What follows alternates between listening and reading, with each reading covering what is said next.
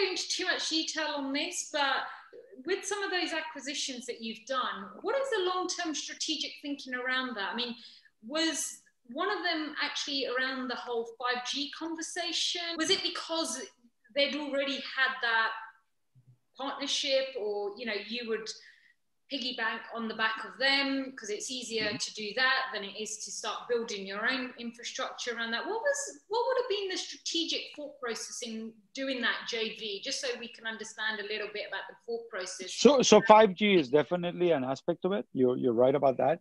But the overwhelming aspect is that we believe consumers have a long-term appetite for connectivity services.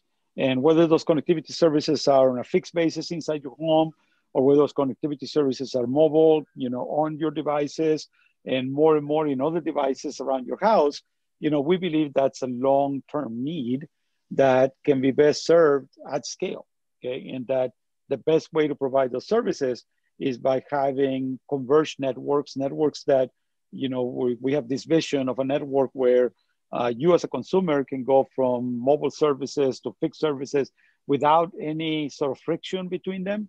You know, more and more those are becoming reality, but we still have a long way to go, and a long areas of innovation, long gaps, you know, and opportunities, to use your words initially, you know, where we believe we could create real value.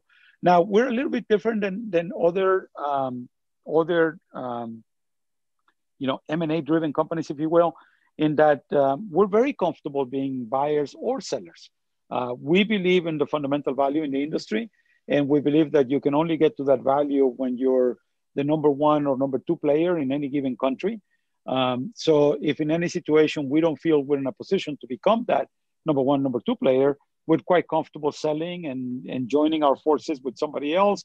We're quite comfortable acquiring, and we're quite comfortable, you know, doing joint ventures. We don't have like a religion that says it needs to be done, you know, this way or that way. What we do have religion is that there is long-term value in these underlying communication services. There's long-term consumer appetite, that the industry is not yet mature, and that there's lots of room for innovation.